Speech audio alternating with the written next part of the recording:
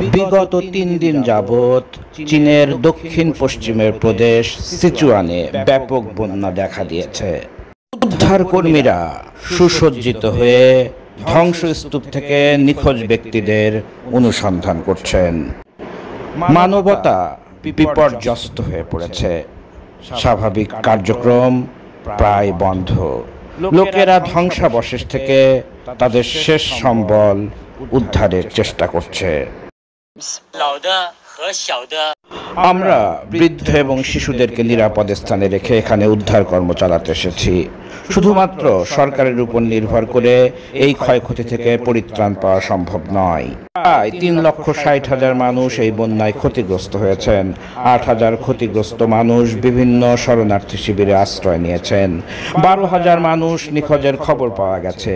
৪০ জন মানুষ ভূমি ধসে বিধ্বস্ত হয়ে সমাধিস্থ হয়েছেন। বিভিন্ন স্থানে সড়ক সেতু বিধ্বস্ত হয়েছে। প্রদেশের প্রায় পুরোটাই বন্যার জলে তলিয়ে গেছে।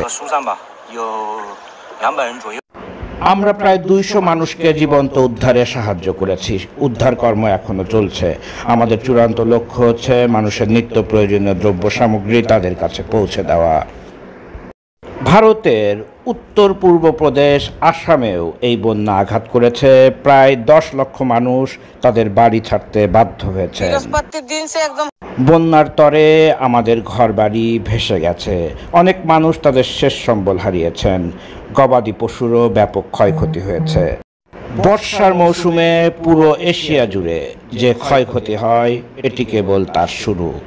এখন দেখার বিষয় চূড়ান্তভাবে কতটা ক্ষয়ক্ষতি হয়।